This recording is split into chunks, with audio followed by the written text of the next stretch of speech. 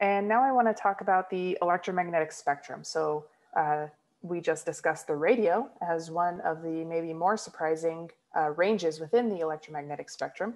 Radio is, there's a common misconception that it's sound, but no, it's light. So it's a light wave that's emitted by the radio station, picked up by your radio receiver, and then decoded to produce sound through a speaker. So radio is light. And when we look at the entire electromagnetic spectrum, there's actually a lot of different types of light that are not what we're used to thinking of when we think of light, which is the visible range. So if we think of our visible range, there's a high energy end of the spectrum with the high frequency. And so that high frequency violet light is next to the ultraviolet portion of the spectrum. You can remember that violet is the high frequency, high energy part because ultraviolet rays are damaging to our DNA, right? As are X-rays and gamma rays. So everything on this side of the visible spectrum is in effect ionizing radiation that can have the potential to damage DNA.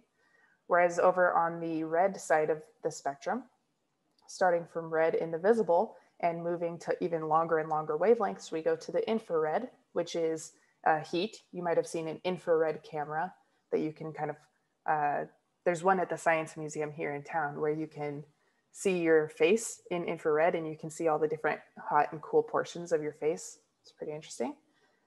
Even longer wavelength than that is microwaves, and then radio waves are our longest wavelength part of the spectrum.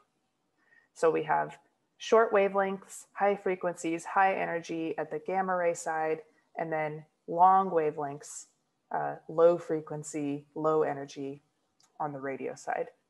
And the visible part of the spectrum that we can see is just a tiny slice.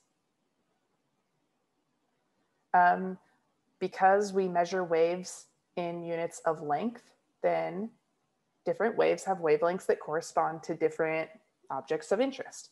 So things like atoms and DNA have sizes commensurate with light wavelengths in the X-ray. Infrared and the width of human hairs is in the micrometer range. So that falls within the infrared. Things like ants or sand, small objects are in the microwave.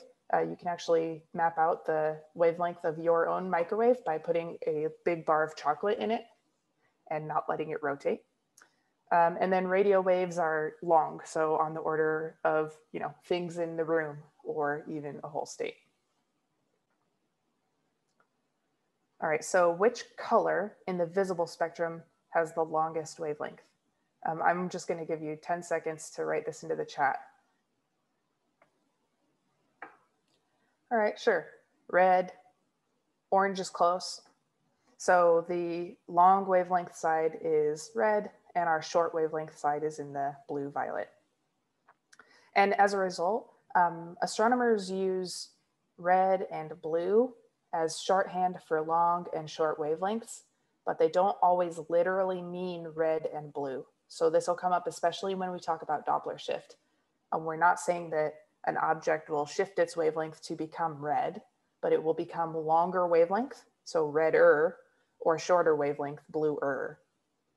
But it doesn't always mean that it emits light in the visible range. Astronomers like to do that kind of thing, so my apologies. All right, not all of the parts of the electromagnetic spectrum make it through Earth's atmosphere. Some parts of the electromagnetic spectrum are blocked by gases in our atmosphere, or by the, gases, ozone. The ozone layer is part of that. So things like gamma rays, X-rays, and part of the ultraviolet range, those are for the most part blocked by our atmosphere. And so it's only a small window of ultraviolet, visible, and infrared light that we actually receive on the ground. And so this is the so-called optical window. And it's the main reason why a lot of our space telescopes are in space, because that way they're outside of the atmosphere and you don't have to worry about this effect. There's also a radio window. So some radio wavelengths can transmit through Earth's atmosphere. And so that's why we have arrays of radio telescopes on the ground.